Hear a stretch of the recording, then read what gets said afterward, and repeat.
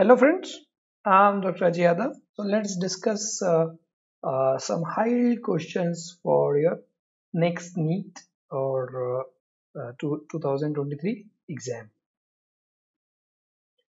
So question number one, after how much time a patient can be positive for elective surgery after undergoing drug-eluting stents? Anytime but with high risk, after 3 months, after 6 months. You know that when the patient has MI, the chances of reinfarction is very high if the patient or a person is subjected to any kind of a stress. So surgery and anesthesia is a big stress. So the chances of reinfarction get significantly increased. Means if you just consider first month, the chances of reinfarction can be as high as 30 to 40%. So therefore, we have to defer elective surgery for a certain period of time to prevent this re-MI. Now, how much time a surgery should be deferred after an MI depends how MI was managed. So there are three ways to manage MI. One may be conservatively. Second, MI would have been managed by stenting. Stenting again may be bare metal stent or drug-eluting stent. And third method of managing MI is bypass surgery. So if MI was managed conservatively, elective surgery should be deferred for 2 months. And wherever I am using green pen in my presentation, that means that is a change from the existing, or you can say that is a recent update. So previously we were deferring elective surgery for 6 weeks if MI was managed conservatively. But now they say 2 months. If MI was managed with bare metal stent, then we have to defer elective surgery for 1 month. And why again I use green pen? Because previously recommendation was 6 weeks. But nowadays hardly anybody is using bare metal stent. So mostly they are using drug-eluting stents. And if patient was managed with drug-eluting stents, then we have to defer elective surgery for 6 months. And why green pen? Because in books you may find answer given is 1 year. And that was true because previously the stent which were used to get completely epithelialized in 1 year. So we have to defer elective surgery for 1 year. And why, in fact, if the patient has undergone drug-eluting stent, why we have to defer elective surgery for 6 months or 1 year? Because these patients are on dual antiplatelet and we cannot afford to stop antiplatelet. After 6 months, these newer stents, they undergo complete epithelialization and you can afford to stop at least one of the antiplatelet. So clopidogrel we stop, but aspirin we continue. And if the patient was managed with bypass surgery, then recommendation previously was also 6 weeks and now also is 6 weeks. So I'm not changing the pen. So if MI was managed conservatively, we have to defer elective surgery for 2 months. If managed with bare metal stent, we have to defer elective surgery for 1 month. If managed with drug-eluting stents, it has to be deferred for 6 months. And if with surgery, then we have to defer surgery, elective surgery for 6 weeks. So now we can look at the question. After drug-eluting stents, 6 months. So means answer is D. Question number 2. Monitoring of which ECG lead is most important in intraoperative period for a MI patient undergoing hysterectomy? Lead 1, lead 2, lead V3, lead V5. Now again I am changing the pen because until recently we believed that the best lead for detecting MI used to be lead V5. But recent evidence have found that V3 or V4 are even better than V5 in detecting majority of MIs. So this is a major change. So nowadays we prefer V3 or even V4 over V5. So that's again a very important change, because for decades and decades we were monitoring lead V5, but now they say V3 or V4 are preferred over V5. So that again makes this very important from a recent advancements point of view. So the best lead would be lead V3. So C. Question number 3. Anesthesia in an MI patient with normal ejection fraction is best maintained on oxygen nitroxide halothane, oxygen nitroxide isoflurane, oxygen nitroxide sevoflurane, oxygen nitroxide desflurane. This is again a very important change. Okay, before that, 2-3 important things I like to discuss. If I ask you inhalational agent of choice for cardiac patients, of course you will say isoflurane, but on the other hand you will say yes, isoflurane for all cardiac patients except MI, because in MI isoflurane was believed to cause coronary steel, and that is why isoflurane was recommended for all cardiac patients except MI. But recent evidence have found that isoflurane does not cause this coronary steel. So again a very important recent advancement, that isoflurane does not causes coronary steel. So definitely you can expect a question on this, because again for decades we were believing that isoflurane causes coronary steel, although previously they used to say yes, it produces coronary steel, but that is more or less theoretical phenomena. But now they say that it even doesn't cause coronary steel. So now isoflurane can be used in all cardiac patients including MI, while previously it was excluded from MI patients. So of course anesthesia will be best maintained with oxygen, nitrous oxide and isoflurane. But this is a situation where ejection fraction is normal. Now if I say that patient ejection fraction is low, say just only say 30% or 35%, then now can you use inhalation agent? No, because all these volatile agents, they decreases the cardiac output. So all these inhalation agents, volatile agents, they decreases the cardiac output, so cannot be used in a case where there is already decrease in cardiac output. If cardiac output is normal, means normal ejection fraction means cardiac output is normal, normal ejection fraction, that means LV function is normal, you can say. So in that case, even a little decrease in cardiac output won't make much difference. But if the patient is already compromised, ejection fraction is already low, so further decrease in ejection fraction can be really deleterious. So in that case, if there is low ejection fraction, we cannot use inhalation agent, and in place of isoflurane, anesthesia will be maintained with IV opioids.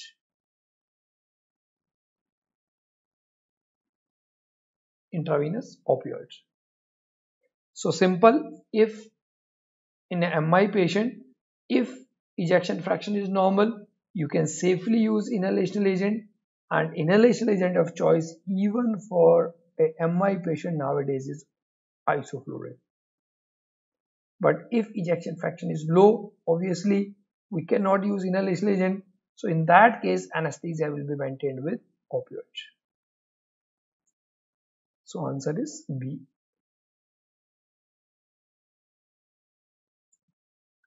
Question number 4. Which of the following medication should be stopped before elective surgery? Perindopril, irbesartan, aspirin, all of the above. Okay. So just rapidly summarize that which of the drugs should actually be stopped before surgery. So drugs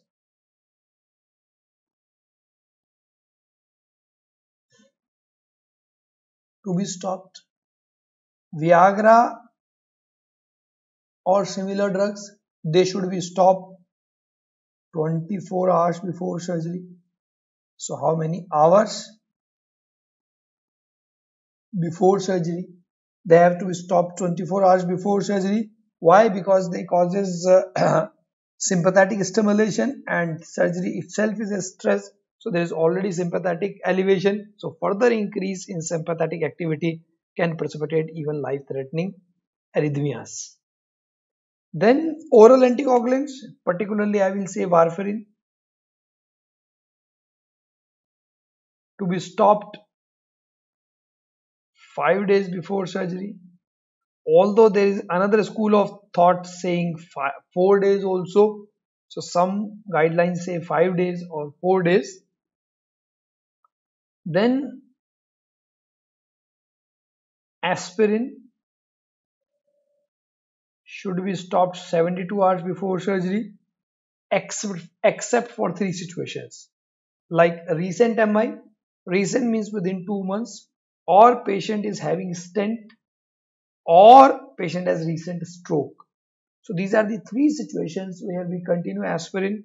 Otherwise, we stop aspirin 72 hours before surgery. Then high dose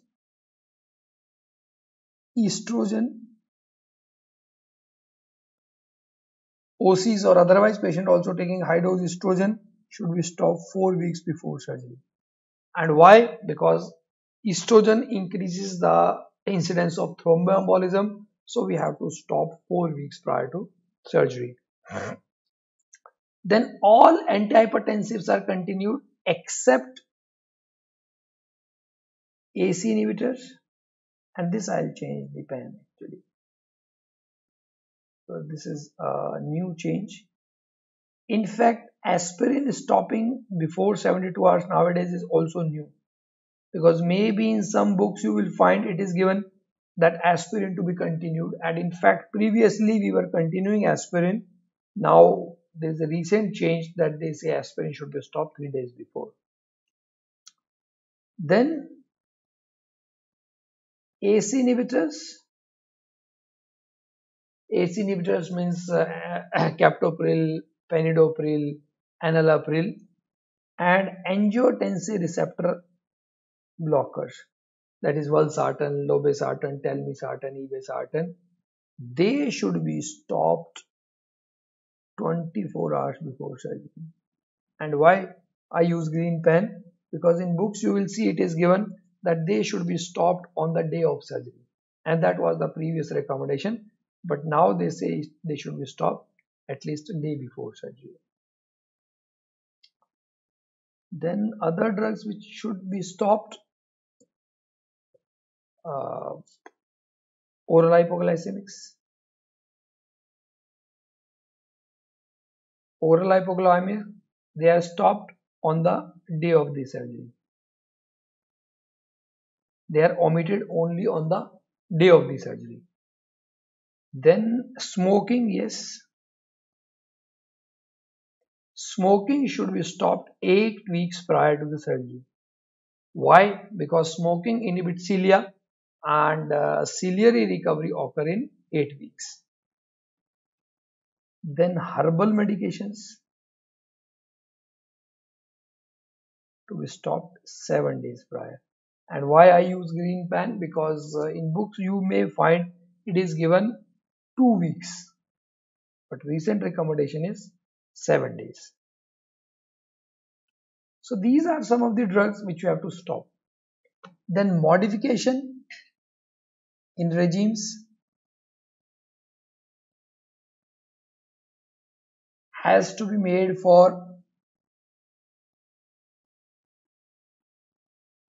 cholinesterase inhibitors, means their dose is reduced to the minimum. Then steroids, then insulin. So these are some of the drugs where we have to make some modifications. So now we can look at the question, which of the following should be stopped before surgery? Penidopril, yes. Ebisartan, yes. Aspirin, yes. So answer is all of them only. Question number 5. Anesthesia of choice for a PIH patient undergoing emergency LSCS. Spinal epidural, combined spinal epidural, GA. Again, a very important change. So therefore, I'll change the pen. Now anesthesia of choice for PIH patient is spinal. Until recently, we used to say epidural. Why? Because PIH patient is considered as an uncontrolled hypertensive. So sudden decrease in after spinal, there may occur sudden decrease in BP. So therefore, they were using epidural, and the reason for avoiding GA in PIH patient is that there may be associated laryngeal edema, and laryngeal edema is a relative contraindication for intubation. So therefore, the best choice used to be epidural. However, actually, the major disadvantage of epidural, is that onset of epidural is very slow. It takes minimum 10 to 15 minutes. So otherwise also, it's not possible to wait for 10 to 15 minutes after giving epidural. Secondly, in this case, it is emergency. So just cannot wait for 15 minutes just to have onset of action. So epidural is not feasible otherwise also. And secondly, with epidural, there is patchy block. So if there's a patchy block and patient start complaining of pain, then you have to give GA. And GA for a pregnant patient we avoid otherwise also, because pregnant patients are so vulnerable for aspiration that the risk of aspiration may be 8 times more in a pregnant patient as compared to non-pregnant patients. And for PIH patients, I told you there is additional reason for avoiding GA, that is association of laryngeal edema. So because of that reasons, obviously epidural is practically not given, and even in my 2 decades of practice, in fact, even for PIH patient, I have never given epidural. However, theoretically it was epidural, so answer used to be epidural. But now theoretically, so all books they say for PIH patients, you can give spinal. Fine. So again, a very important question from your MCQ point of view. Again, a very important change, because all books answer you will find is epidural, but now they say is spinal. Which of the following is not the component of lung protective strategy for ventilation in ARDS? Tidal volume 10 ml per kg, FiO2 80 to 100, plateau pressure 35 to 40, none of the above. Now, what is this lung protective strategy? This is very, very important. And again, you can expect a question on lung protective strategy, because nowadays they say it is not the mode of ventilator which you are using, it is not the cost of the ventilator which you are using, it is not the methodology of ventilation you are using. Even a 1 lakh or 2 lakh ventilator or even a 20 lakh ventilator you use, there is no difference in outcome. So the only important thing is, whatever the method you are using, whatever the ventilator you are using, the important thing is that ventilation should be with lung protective strategy. Now, what do you mean by lung protective strategy? The most important component of lung protective strategy is low tidal volume. And by the definition of low tidal volume is 62 ml per kg of ideal body weight. It is not the normal body weight. Means for that height, what should be the ideal body weight, that should be used. Means if the patient weight is 120, that means you will not use 700 ml. So what should be the ideal weight? And there are formulas to calculate ideal weight. Then second is plateau pressure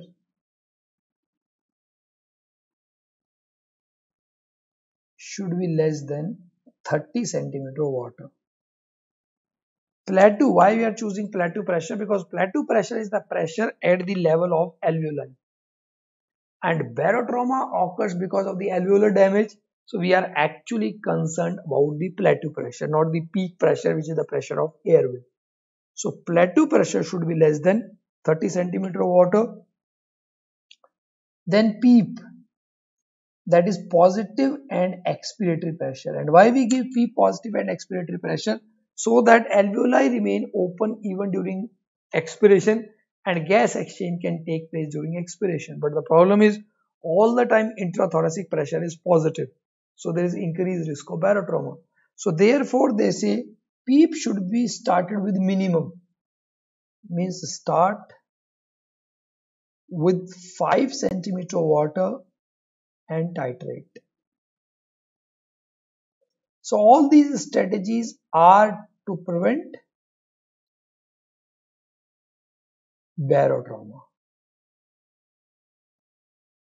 So we are protecting lung in lung protective strategy against barotrauma. That's our main aim. Second, we are protecting lung against hyperoxia. So therefore, FiO2 should be less than 0.6 because hyperoxia itself can cause ARDS and which is very difficult to treat. So therefore, they say FiO2 should be less than 60% or 0.6. Even some book says or some society says that it should be less than 0.5. So now we can look at the question. Which of the following is not the component? Tidal volume 10 ml. Yes, it is not the component. It should be low tidal volume. FiO2 80 to 100. No. Less than 6. Plateau pressure 35 to 40. No, it should be less than 30 centimeter water. So none of the above is the component of lung protective strategy. Advantages of high flow nasal cannula are all except. Now, as the name suggests, high flow nasal cannula means it is using high flows and it can deliver as high flow as 50 to 60 liters per minute. Very high flow. And obviously given through nasal route. So high flow nasal cannula deliver very high flows 50 to 60 liters per minute through nasal cannula. Now, what are the advantages? You are giving such high flows, so that means this high flow will create some positive pressure in the airways. So it provides a PEEP of around 4 to 6 centimeter water. So continuous high flow that will generate some kind of positive pressure. So around 4 to 6 centimeter of positive pressure is generated by high flow nasal cannula. Secondly, obviously needless to say, gases should be humidified. Otherwise, patient will not tolerate such high flow if the gases are not humidified. So gases have to be humidified. Then it decreases anatomical dead space. How?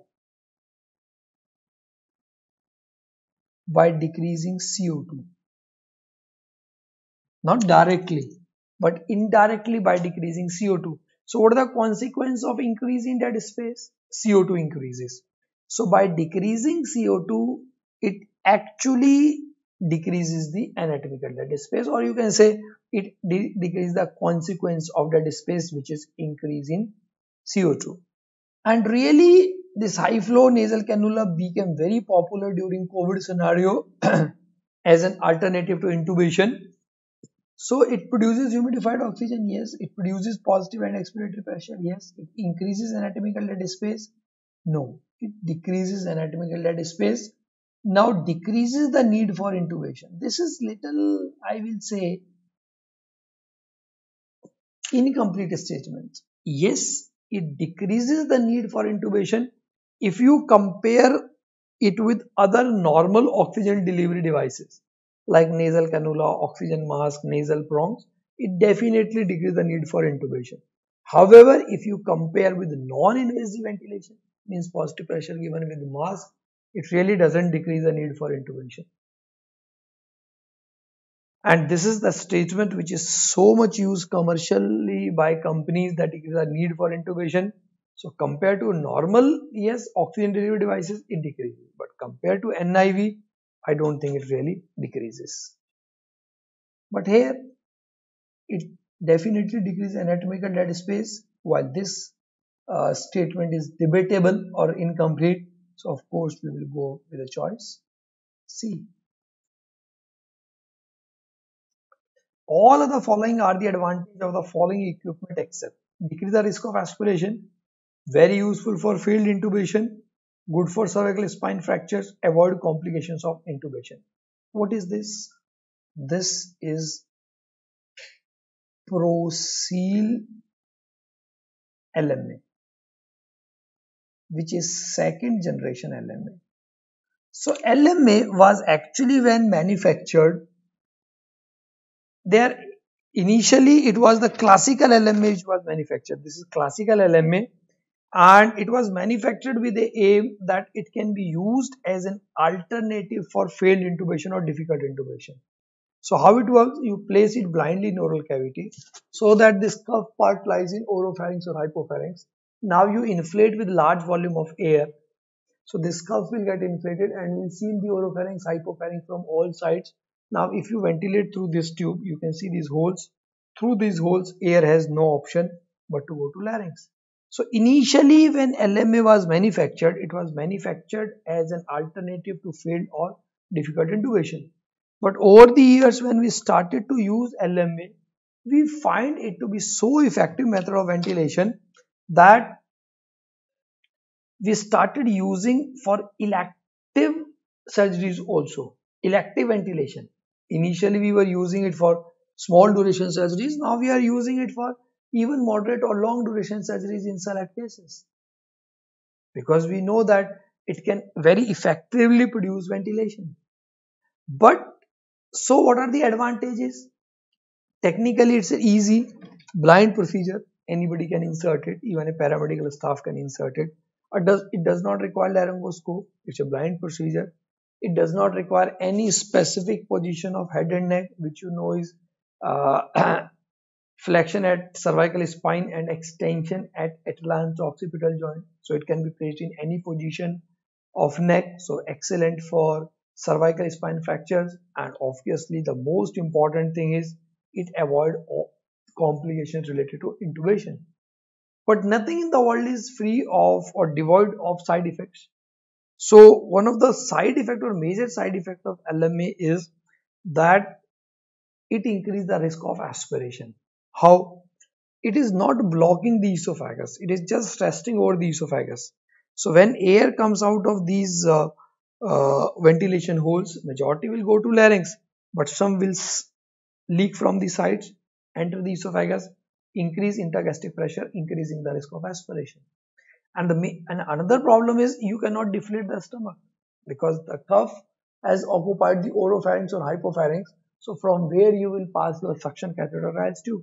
So you can't even deflate the stomach. That was a problem with this classical laryngeal mask airway. However, that's not a problem with the second generation LMA like Procel. Why? You can see they have given a separate tube for stomach decompression, this tube.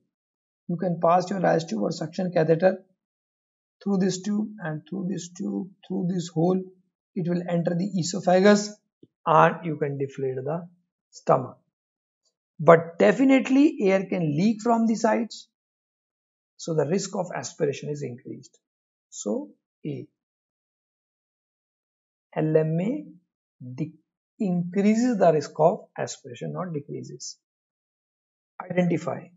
Classical laryngeal mask airway, iGel, supreme laryngeal mask airway, Procel. This is Procel, we already discussed. LMA supreme is like that. The only thing is there is a very definite bite block here, and it is straight. While LMA supreme, you will find that it is angulated. So angulation makes insertion to become comparatively easy. So this is what? This is iGel. It's not classical LMA. So this is classical LMA. Supreme, I told you, is an LMA with curved. It's like Procel. And Procel we have seen. It's iGel. And as the name suggests, iGel means the cuff is pre-filled with a gel. So all cuff related complications, like say if this cuff get deflated by chance, if this cuff get deflated, LMA can displace, can even cause obstruction of airway, and can even when touches the larynx can cause laryngospasm. And when you are removing it, patient may bite this cuff, damaging this cuff. So all these cuff related problems can be avoided with iGel. And since it is a kind of second generation, however, we don't say it in laryngeal mask airway because that's a patent. So we just say other equipments and laryngeal mask. So it's a kind of second generation laryngeal mask because you can see that there is a tube or place from where you can pass your suction catheterized tube, and then through this tube this will enter the esophagus and you can deflate the stomach. So it is actually iGel. Question number 10. It is used for humidification as a filter, both of the above, none of the above. This is what? This is HME, that is heat and moisture exchanger.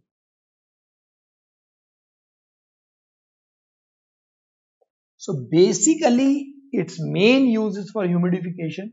Heat and moisture exchanger means how it works. This area, this layer you can see, this is actually hygroscopic layer. So what it will do, whatever the water which is exhaled by the patient breath. So water from expired gases of the patient will be absorbed here, and in the next breath the same water will be delivered back. So again in next breath water is absorbed, and in the next breath the same water is delivered to the patient. So basically its main aim is to maintain humidification. However, it also acts as a filter, and its use really become very popular during COVID scenario. That's why actually I have included in questions also, because this is also very important because it really become very popular during COVID scenario as a filter. So in fact we are using two filters, one between endotracheal tube and our anesthesia circuit, and one at the end of expiratory limb of the circuit when it is attached to machine. So even if some virus bypasses this filter, at least it will be absorbed by the second filter so that this COVID virus does not enter the machine. So our machine remains sterile, protected from COVID. So basically this is heat and moisture exchanger, HME, which is also popularly called as artificial nose, and it is used for humidification as well as filter. So both of the above. Question 11. False statement about the following equipment. Preferred for children, laryngoscope of choice for infants, can be used for newborn resuscitation, none of the above. Now which is this laryngoscope blade? This is Miller. The most commonly used is Macintosh,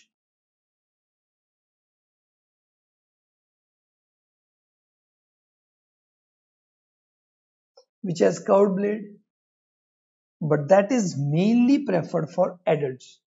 For children, again I'll use green pen, because for children you will see that so many different kind of laryngoscopes were being used, like for newborn, McGill, for infants different, toddlers different, younger children different laryngoscopes were used.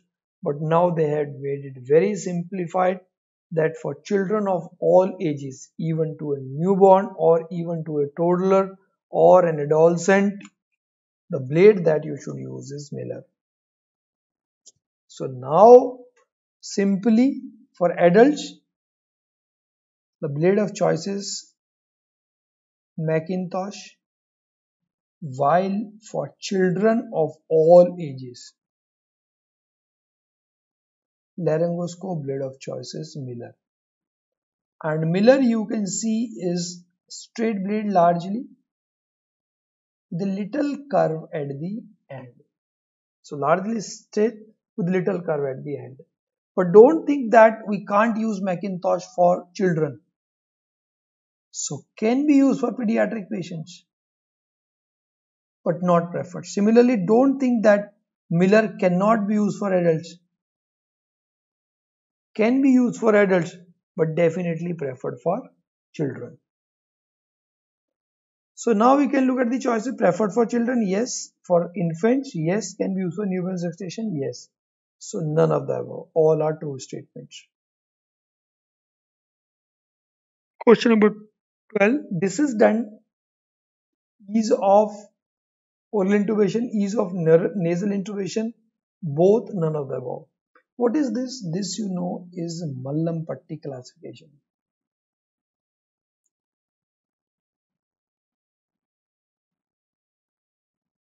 And in fact, nowadays we are actually using modified Mallam Patti classification.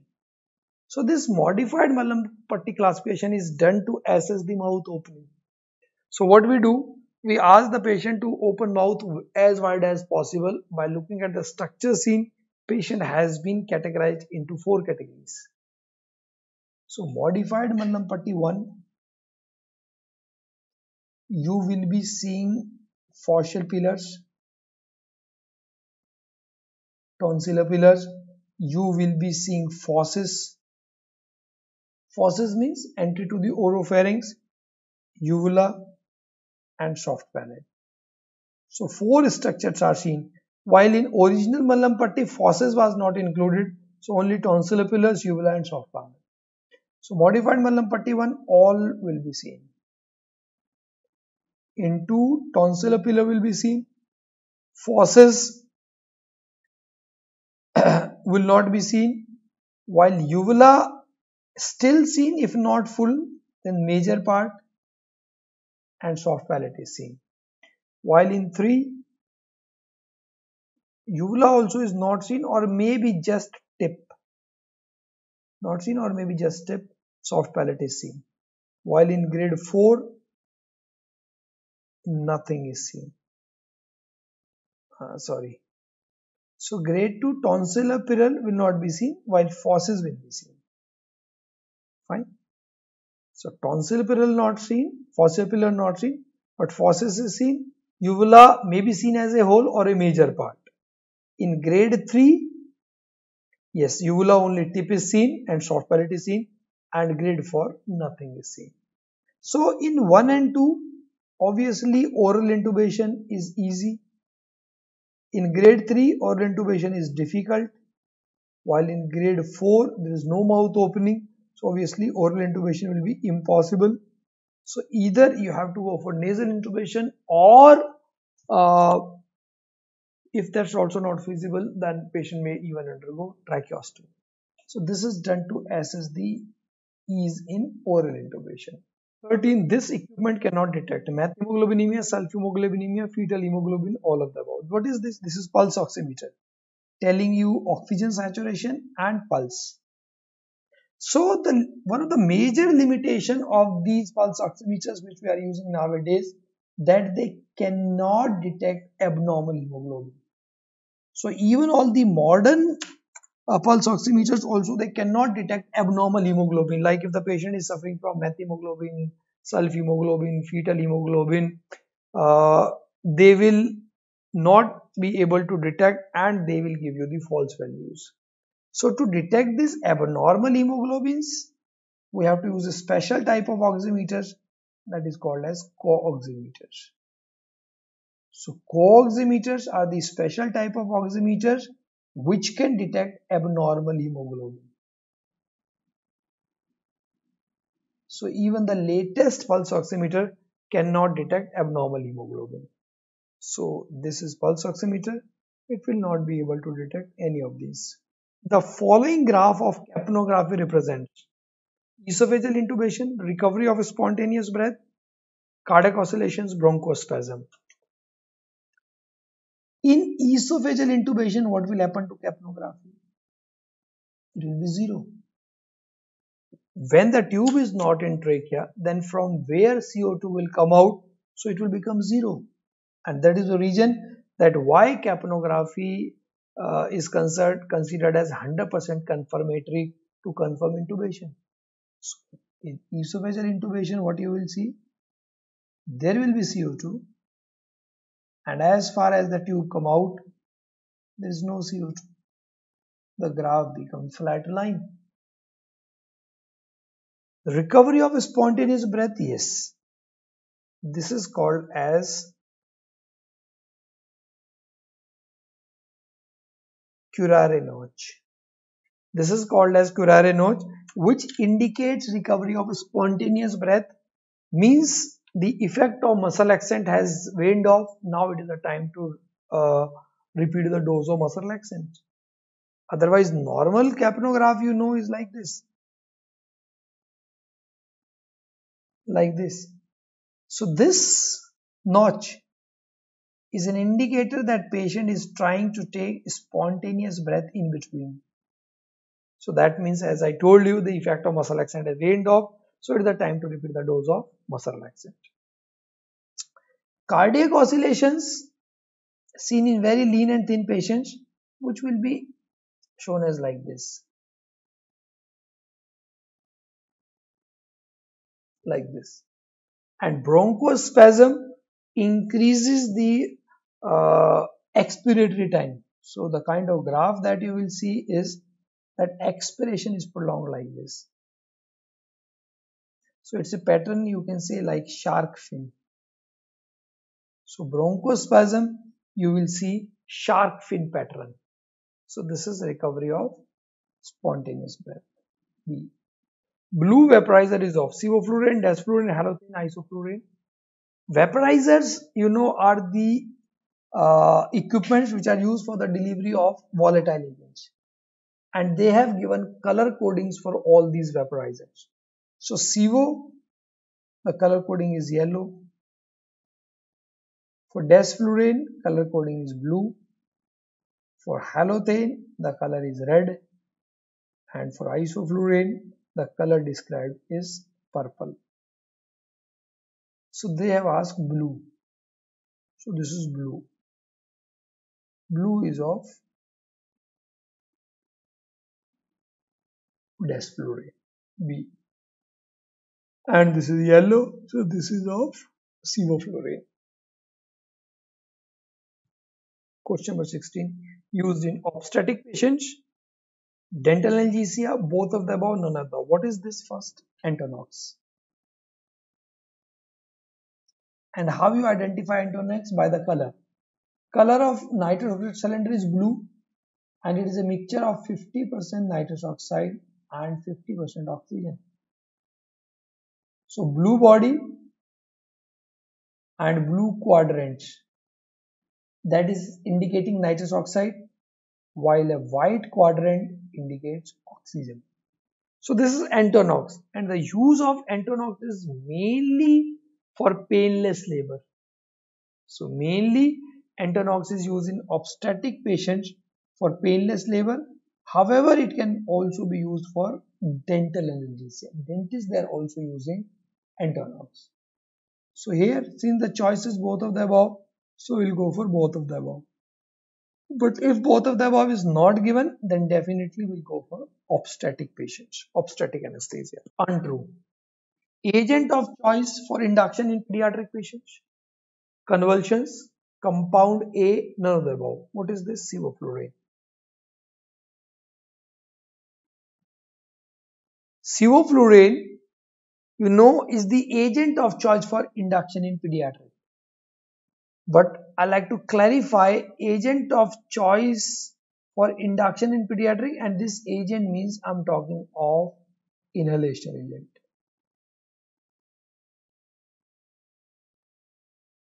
Fine. Inhalation agent of choice for induction in pediatric patient is sevoflurane. Why? Because it has got very smooth induction. But don't think that it is the induction agent of choice in pediatric patients as such. Induction agent of choice, whether it is a pediatric or adult patient, is always IV, propofol. But the problem is that the children will not allow us to put IV lines, and many of the children, they are coming to us without IV cannulas. So we induce them by inhalation induction, and then we put IV cannulas. So first choice of induction is always IV. But if that is not possible, then second choice obviously is we induce a child with inhalation induction, and inhalation induction instead of choice is sevoflurane. Second choice, if sevo not available, then is halothane. Again, it has got smooth induction. Isoflurane and desflurane, they have got irritating induction, so they cannot be used for induction. Convulsions, yes. There has been case reports of convulsion, but that is very, very rare, and that is only seen in pediatric patients where we are using very high concentration for induction. So it can produce convulsions, but very rarely. Then, yes, theoretically, by reacting with soda lime, it can produce a toxic compound called as compound A, which is nephrotoxic, but more or less the production of compound A is theoretical. But yes, it can produce compound A, which is a nephrotoxic agent. Fine. So other things about sevoflurane, what you can use is that is the inhalational agent of choice for neurosurgery. Why? Because it minimally decreases the ICT. Not minimally decrease, in fact minimum, I will say minimum increase in ICT. So all inhalation agent they increases ICT, including sevoflurane. Then it is also the inhalation agent of choice for hepatic patients because it minimally decreases the hepatic blood flow, and for pediatric induction I have already told you. Disadvantages: it can cause convulsions, it can produce theoretically compound A, and with desiccated soda lime it can cause burns of respiratory tract with desiccated soda lime. Desiccated means extremely dry soda lime. So sevoflurane now is really getting very, very popular. So we went in a little detail of sevoflurane. Contraindicated in pneumothorax, pneumomediastinum, pneumopericardium, all of them. This is what nitrous oxide, blue cylinder. And one of the very important physical property of nitrous oxide is that it is 35 times more soluble than nitrogen. So if there is any air space, any of air present in any of a closed space, like patient is having pneumothorax, pneumomediastinum, pneumoencephalum, pneumopericardium, imagine for 1 mole of nitrous oxide removed, 1 mole of nitrogen removed, 35 molecules of nitrous oxide will enter. And imagine how fast a small pneumothorax can get converted into tension pneumothorax. So if there is any air in any of a closed space, the use of nitrous oxide is absolutely contraindicated, and in fact can turn out to be a lethal event. So all of the above, contraindicated in all of the above conditions. 19. Can reverse all except bucuronium, rocuronium, atrocuronium, pancuronium. This is what Brigion, that is Sugammadex. So Sugammadex is a newer type of reversal agent which directly bind to muscle accent, form a complex, and that complex get eliminated through the kidney. It's not indirectly acting like neostigmine, which indirectly reverse the effect by increasing the acetylcholine level. And that is why this increased acetylcholine has side effects, so we have to give a antimuscarinic agent. But that is not an issue with Sugammadex. Second advantage, its onset is very fast, immediate, and it can reverse very deep blocks. But the disadvantage, one, it is very, very expensive. Then there is risk of anaphylaxis, and thirdly, it cannot reverse benzyl isoquinolones. It can only reverse steroidal kind of compounds. So therefore, it cannot reverse benzyl isoquinones. So obviously, cannot reverse atracurium. So atracurium is a benzyl isoquinone, while other are steroids. Which of the following structure is not encountered during epidural anesthesia? Okay. So what are the structures which are encountered when you are giving spinal anesthesia? This is anterior, this is posterior. So obviously you will be entering from the posterior side. So first to encounter is skin, and again this is very commonly asked question actually. Then it is subcutaneous tissue. Then is the supraspinous ligament. Supraspinous, connecting the tip of spinous processes.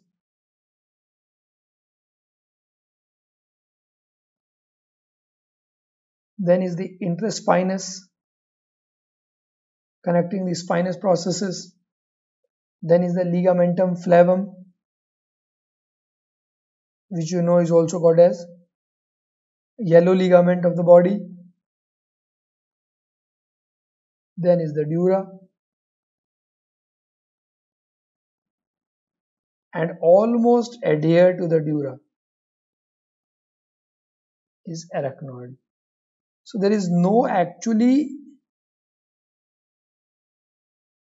subdural space. So as soon as you pierce the dura, you also pierce the arachnoid. So spinal is given here in subarachnoid space, while epidural is given here.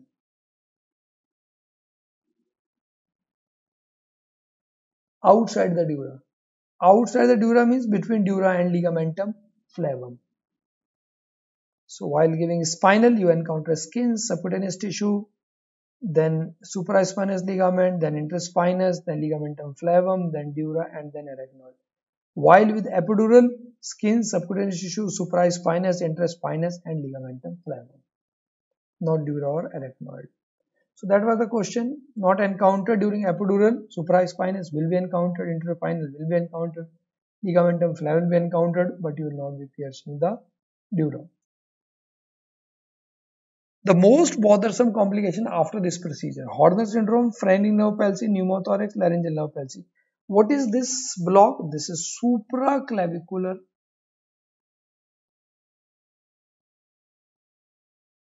brachial plexus block. Brachial plexus can be blocked at four sites: interscalene between antemediascaleni, supraclavicular, which is most commonly used, infraclavicular, and at axillary level, four level. Supraclavicular is most often used, like here. You can see at the midpoint of clavicle, you palpate for subclavian artery, and then you enter your lateral to the artery, keep on going downwards till you elicit the paresthesia. Now, the most bothersome complication of supraclavicular approach is pneumothorax, the incidence of which can go as high as 6%.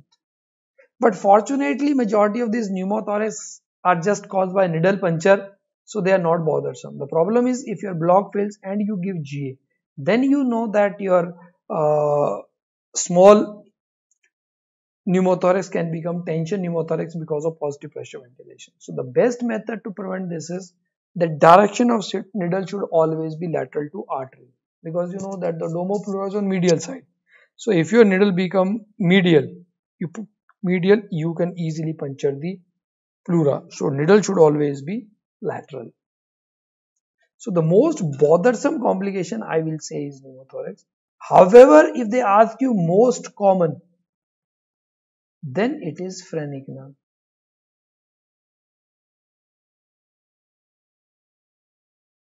So this is most common. So most common if they ask you, then it is phrenic nerve, palsy. But if they ask you most bothersome, that is pneumothorax, because unilateral phrenic nerve is really not a much bothersome complication. It is true, all of the following drugs can be given through the following route except adrenaline, atropine, sodium bicarbonate, none of the above. Which is this route? This is intraosseous. Intraosseous means into the medullary cavity. And the most commonly used medullary cavity is tibia. Otherwise, you can use lower end of tibia, ulna, even sternum, any or humerus upper part. So any of a superficial bone you can use. And a very important changes which has been made in intraosseous route. So I'll be using green pen. Now it can be used for all ages. Previously, it was used only for children less than 6 years of the age, but now intraosseous can be used for all ages and anything can be given.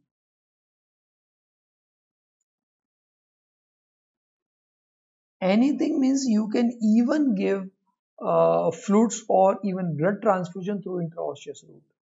And thirdly, preferred over endotracheal.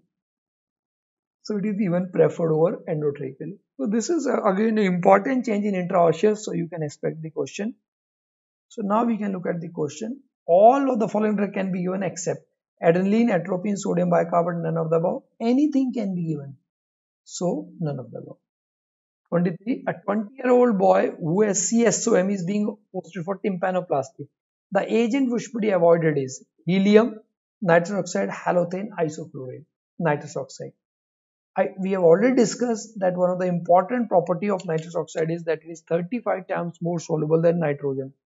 So patient has undergone tympanoplasties and middle ear also has air. So ingress of nitrous oxide will increase the middle ear pressure and that will lead to displacement of their graft and failure of surgery. So for middle ear surgery, we should avoid nitrous oxide. B. Question number 24. All of the following patients can be considered for daycare surgery except 80-year male for IND, 4-year child for circumcision, 45-year female with mild hypertension which is controlled on antihypertensives for DNC for endometrial biopsy, none of the above. Daycare surgery. One thing which really became popular in last 10-15 years is daycare surgery because daycare surgery has many advantages. Patient is discharged same day, so patient compliance is very good. Then patient cost of treatment is reduced. Then nosocomial infection which the patient is going to acquire in hospital, they can be reduced. Then you have more beds available for other sick patients. So that is why daycare surgery has been so drastically increased that you can say that around 10 years back, around 15 to 20% of the surgeries are done on daycare basis in US. Today they are doing more than 60% of the surgeries on daycare basis. So therefore there are important changes. Now which all patient group that can be considered for daycare surgery?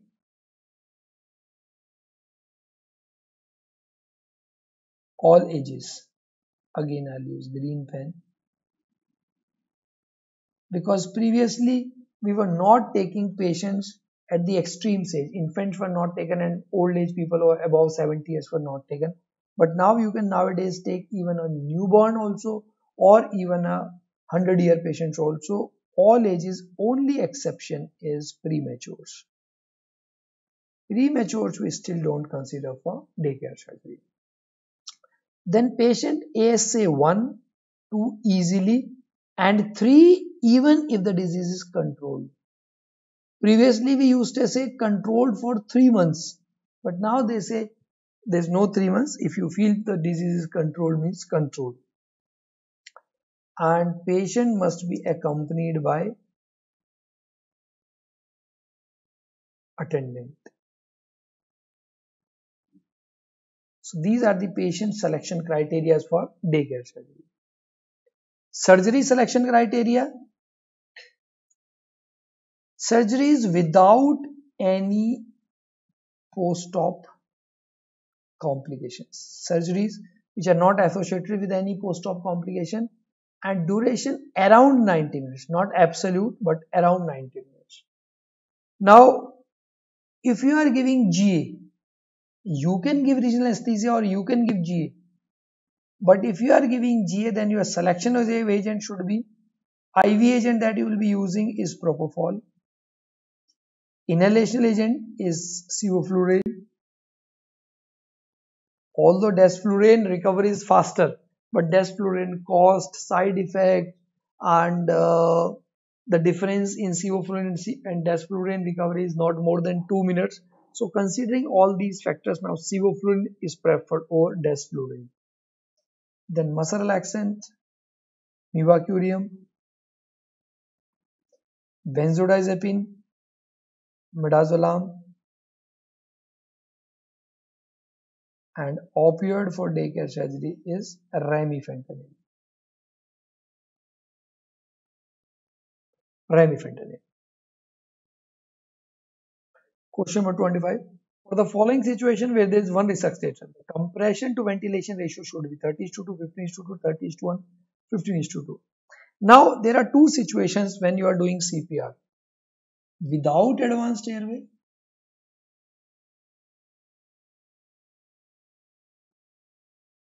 or with advanced airway.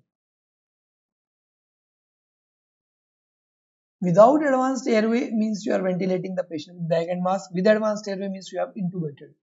Now the patient may be pediatric patient or patient may be adult patient. And you may be a single resuscitator or you may be more than two resuscitators. But with advanced airway, you will always be more than one resuscitator. That is why you are undergoing advanced airway. So for pediatric patient, if you are a single resuscitator, the ratio of compression to ventilation is 30:2 and for adults also 30:2. 30:2 means you will give 30 compressions, go to mouth, give 2 breath, come to chest, give 30 compressions, go to mouth, give 2 breath, like that. But if you are 2 resuscitators, then for pediatric this ratio becomes 15:2, while for adults it will always remain 30:2 irrespective of the resuscitators. But once the patient is intubated, that means you have achieved the advanced airway, all these ratios finishes. For for patients, the compression will be continued at a rate of 100 to 20 per minute for pediatric and adults, while respiratory rate breath for pediatric is 20 to 30 per minute, while for adults it is 10. And again, this is very important change in 2020 AHA CPR guidelines.